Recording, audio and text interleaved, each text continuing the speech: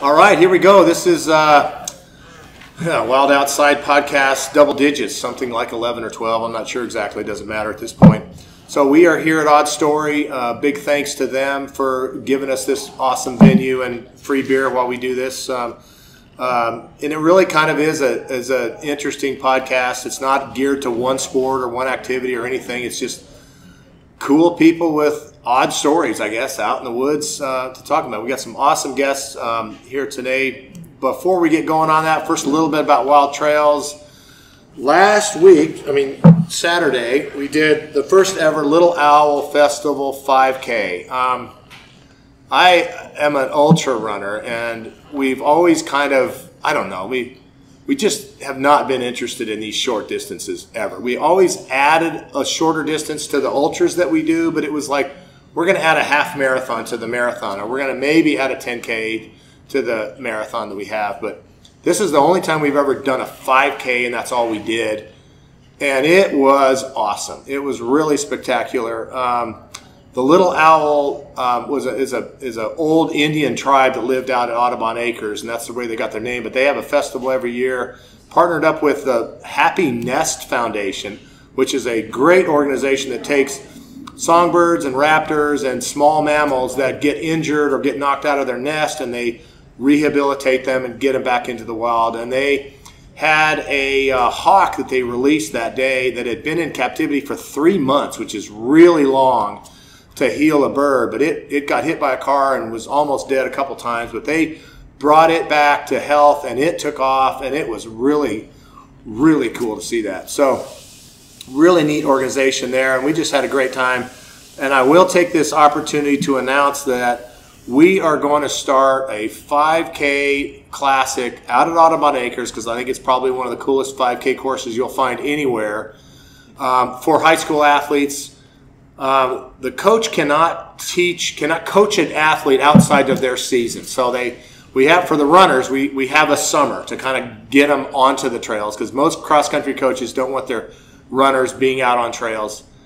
And it's ridiculous. I mean, if you're a cross-country coach out there and you're listening to this, why are you doing that? You're saying, I don't want my runner to go on a trail because you're afraid of them twisting their ankle and getting injured, but you're okay with guaranteeing that most of your athletes are going to get some kind of repetitive stress injury running on a track, around the track, the same direction all the time, or on the road all the time with consistent repetitive stress stuff. It just doesn't make sense. Look at Signal Mountain High School. They have dominated cross country ever since they started. And it's not, it's part because they've got some really strong athletes that get in there, but they run on trails everywhere they go. It's all trails. They don't have hardly any roads. So we're going to start that. It's going to be in the summer. I know it's going to piss off a bunch of cross country coaches, but I don't care. It's the right thing for the kids.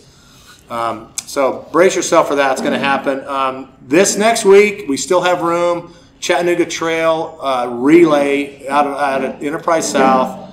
Really cool thing. We've got 18 teams signed up right now. We're looking for about 5 more. So if you want to be involved and you don't have a team, come down to Fleet Feet.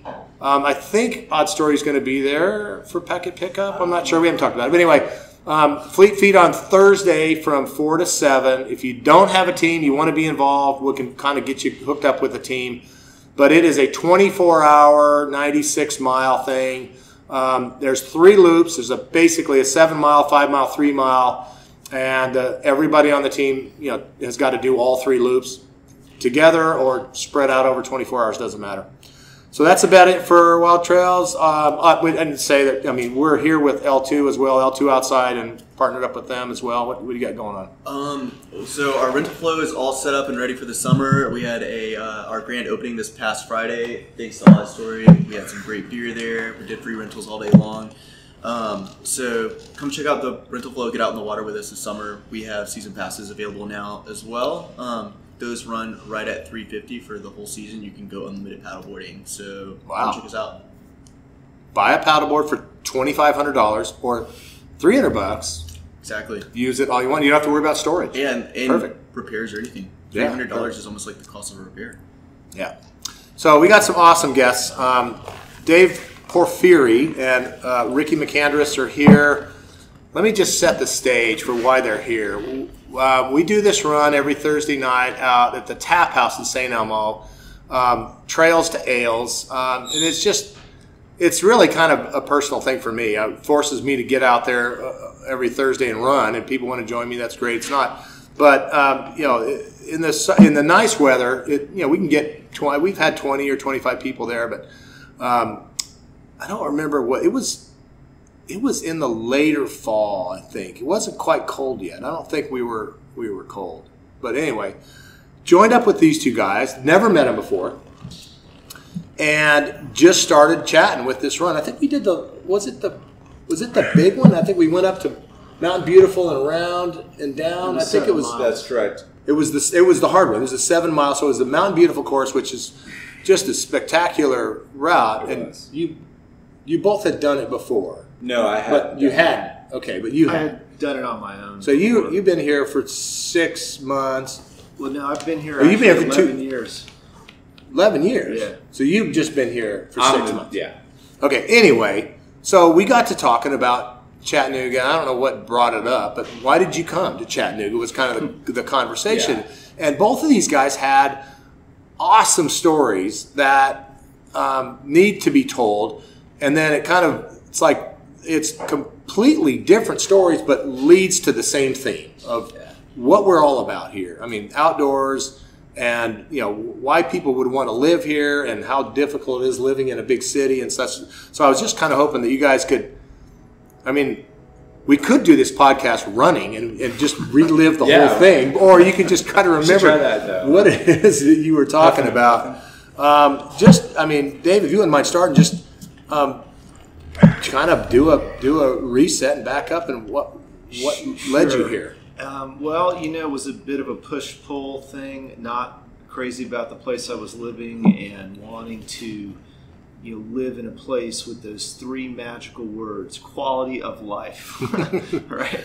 I was getting to an age, I'm 50 now, I was getting to an age where in my late 30s, early 40s, where I just really needed to just those 3 words. You were in California, right? Well, I was in Los Angeles several years prior to that. I spent 10 years there and kind of considered that my prison sentence, and served my time and got out, and then I went to Washington, D.C., where I served another sentence for 5 years. I'm not sure which one's worse. They're both well, I went bad. from the worst traffic in the country to number 2 worst in the country. And I think there was a year there when I was living in D.C. where they actually got ranked above L.A. as far as worst traffic ever. So I wasn't crazy about continuing to live in that kind of world. I mean, to me, the day-to-day life is important. But if I have to make sacrifices in other parts of my life. But you were in the film industry, and you're passionate about what you're doing. That's what drove you to the city. Yes, I've been a lifelong film nut, and just as a kid just wanted to be a filmmaker, and that drove me to eventually move to Los Angeles. I went to grad school at USC Film School and did the LA thing, but after 10 years I got to the point where that dream of directing movies in Hollywood was not as important to me anymore as just my day-to-day lifestyle. But I will say this about LA is that's where I first actually started trail running. And back then, this was in the 90s, I didn't know anyone else who did that. I thought it was some weirdo. I would go hiking, and then I thought to myself, I can run this faster than I can hike it. I'm just going to start running this. And so I don't know if trail running was an organized sport back then. Maybe it was, but I wasn't aware of it. But I was doing it. I was hiking a lot in the local trails, and there's a lot of them in Los Angeles. And then that was my attempt, even back then, to try to reconnect with the outdoors. In an urban megalopolis, I was still not that far from Griffith Park, which is just riddled with trails. Yeah. And come to think of it, I mean, San Francisco and San Diego, they have solid trail community. But I can't think of any significant race that ever happens in the area.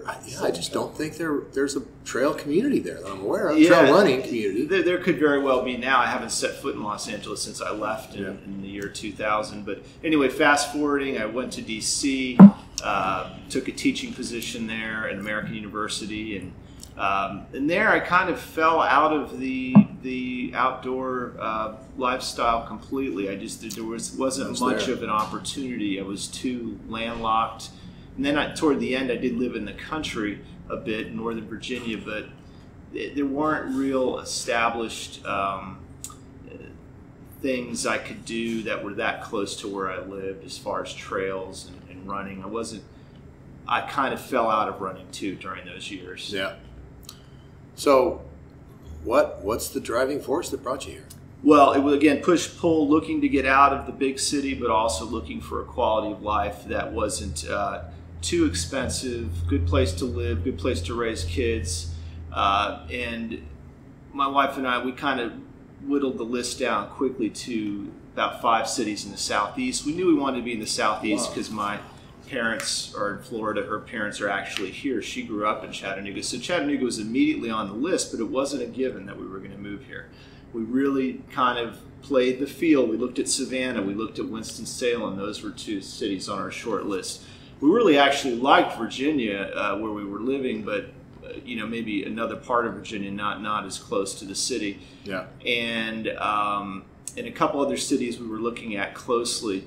And we liked Savannah. It kind of came down to Savannah and Chattanooga, and we just basically, Chattanooga edged out all the other options. But, this was right when the 21st Century Waterfront was coming online, and we just saw the leadership here in this city seemed to be very forward-thinking as far as promoting an outdoor lifestyle. So this was 11 years ago, and we just thought, wow, this city seems to be doing everything right. So we only had half the aquarium then. Yeah, exactly. No river walk. There wasn't there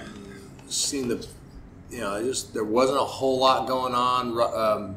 Renaissance Park wasn't there. There's a lot. The North Shore was kind of the big booming thing at the point. Come together since then. So, but the indicators were there. We were encouraged that this city was committed to moving in the right direction. So you moved here with kind of a big question mark about how you're going to make a living, right? That's exactly right. I actually walked away from a tenure track teaching position at American University, which many people would say that was really dumb, but I was not thrilled with being, in that. I had a long commute every morning, traffic just unbearable, and also there were particulars to that job. It was not the ideal job, so sure.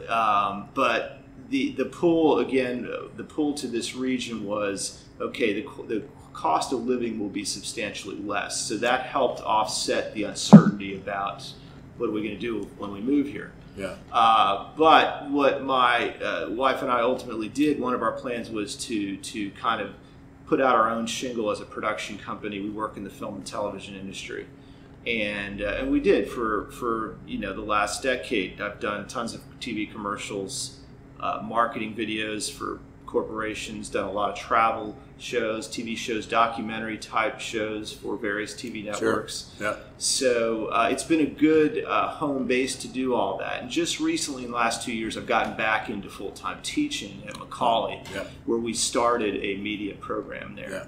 So any regrets? To moving to Chattanooga, no. Sometimes I'll have a bad day and ask myself, was this the right decision? And I quickly, I come back to, this was, because my stress levels here on a day-to-day basis are so much less than they would be in some place like Los Angeles or Washington, D.C. I moved from Boulder, Colorado, which, when I grew up there, grew up part in Boulder, high school in Westminster, which is, 15 minutes away, and then college, and most of my start of my professional career was back in Boulder. Kind of a little bit isolated from the big city, but the big thing that made us move here was everything just started growing. It's just massive amounts of people, and just don't like. It's just something about going out into the woods on a trail by yourself that kind of makes everything, any kind of problem, go away, and I kind of think and I'm sure I think we talked about this.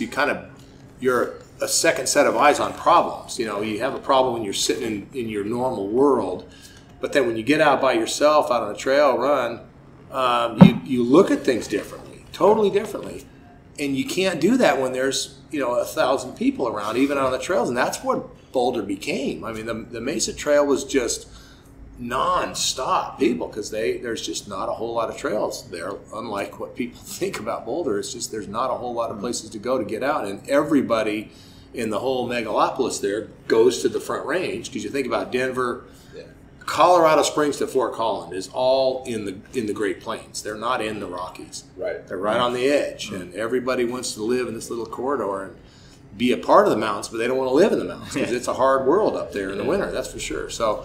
I think about, God, I could be making many hundreds of thousands of dollars a year if I'd have stuck with high corporate America and but I don't even think twice about it. And the quality of life, like you said, is far superior. And think about, what you've done with your kids and your, probably your relationship with your wife and the rest of your family. So much. It's easier in a place like this, because it's so. This is I prefer raising my kids in a city like this compared to Los Angeles. I didn't compare. When I lived in Los Angeles, I knew I didn't want to raise kids in that city. I just knew it. So, Ricky, you're 6 months into the town. I mean, not even five full months. 5 full months. Your story's similar, but it's equally different too. It's cool. So honestly. Everything you guys have just said, I would echo. Quality of life here is amazing. We moved here in January. My wife is from Signal Mountain, and that was after about a 6-month road trip where we were kind of scouting and seeing where best to land. Kind of also scouting on behalf of my mom, who's about to retire. So we're thinking, set up a little family compound somewhere, and we really had our eyes open for everywhere. On everywhere. But landing here, it was just immediately apparent what this city's got, and then finding you guys and really just glimpsing the scope of the trails here just was phenomenal. I'm just kind of curious for both of you guys. Going into Chattanooga from the outside, what were you most excited about? And you kind of explained it a little bit on your end, but after being here for 11 years, I would wonder if there was anything that shifted that you're like, I really like this, and I didn't see it coming into the city. And same for you, just for 6 months too. There's a certain freedom here that I haven't seen before. Like in New Jersey, you got to pay to go on the beach. You have to buy a season pass just to go hang out. You got to hang that pass on your bag. Well, they have that in Boulder now. I mean, you have to pay a season park pass to park anywhere. You can't go park on an individual day anymore. And that hits me on a core level. And as soon as I came here, I saw a guy hop out of his car. He was parked, I think probably where your shop is, or somewhere on the North Shore right there. He hopped out of his car and unstrapped his paddleboard and kicked off his sandals and walked down to the river. Yeah. And I was like, caught off guard that he could just do that. Yeah. And then now seeing all these trailheads and all these mountain bike tracks, and it's all just open. So that's just blowing my mind. Well, it is a unique place that we have here. I mean, when I first started Wild Trails, I did this thing where how many trailheads we have within 25 minutes of downtown. It's 54 that I think is pretty legit trailheads.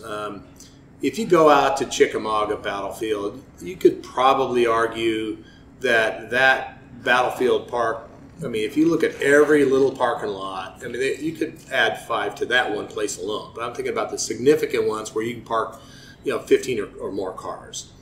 And we got 54 trailheads. And the reason why we have that many trailheads is because of the awesome forefathers that we have.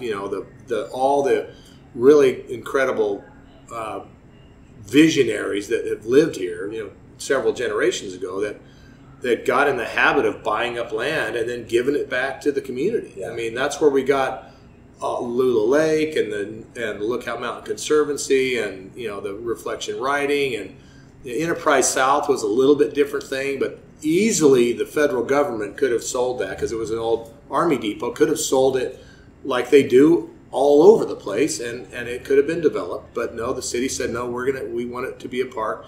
Stringer's Ridge, they had sold it. They were going to flatten that thing and build condos on it. And the city said, no, you're not going to do that. And I still have the Save Stringer's Ridge hat. I mean, it's that kind of stuff is it's really sad in this country. That is rare. Yeah. That you get a city behind it. And we've got to think about the people that really were the driving force of this. Bob Corker was kind of instrumental back then of getting the whole public-private partnership thing going. And, you look at the key leaders back then, they had the vision. It wasn't about greed. It wasn't about, hey, well, how much money can we make? Which most wealthy people, that's what they think. It's like, well, how can I make more money? Where these guys, I don't know what happened, but they said, how can we make a better city? And that's just super cool. Helped too, those Lyndhurst and Benwood and they pumped, I know, a lot of money into a lot of these land acquisitions, which helped. And again, but that's part of the grand vision. The people who run those foundations or board of directors bought into that idea. Yeah. I don't think it's hard to, Corker definitely did a lot, but from what I know, the 11 years I've been here, it seemed like there's a lot of, you can spread around there's a whole bunch of people. It was a lot of it connects to the urban planning process that they did in years past, and people's desire to have more access to the outdoors. I think a lot of cities are totally throttled by the council members that they have, where they just say, no, we're not going to do that. We want to, their motivations are not necessarily for the future of the city. It's what's going to make the city better right this minute, where you can't do that in a place like this or a place anywhere. You have to think, even 10 or 15 years out, which is way beyond where most people want to think. So, and it's thinking creatively too. Like just outside here, you see 2 different murals. Painting murals in your downtown space gives it a vamp that other cities don't. Or cities that don't have it. Yeah. Yeah. It also discourages graffiti, and it's smart. And urban art's talking about the planning, the Riverwalk would not have happened during one commissioner's term, right? Oh, yeah. That's taken 20 years, and they're still not finished with it, right? Yeah. They're still trying to connect it to St. Elmo. What an amazing resource that is. Yeah. There isn't a week that goes by that I'm not on the Riverwalk at least once. It's phenomenal. Well, thank you guys. It was, Chattanooga's we got a ways to go, and we're not there yet. There's no question that we have the resources and we have the motivation to make this, the most amazing place to live as far as quality of life. But it's people like you that are going to help make the difference. So thanks for coming here. And I'm sad to say that the average citizen of this city is out of shape and getting worse every single day because they're sedentary, they don't do much, and it's going to be hopefully people like you that'll help turn it around, because you move here because of the lifestyle that we have and taking advantage of it. And I think we're going to be in a better place because of you guys. So thanks. Wow, thanks. Appreciate it here. Yeah, thank you. So thanks for going. Thanks for seeing. Thanks for listening. We'll see you next week. Oh, we're gonna do this next week. Probably not. It's Memorial Day. So I would say probably take off. 2 weeks. Sorry, take a week off. See ya. Thanks, guys. That was cool.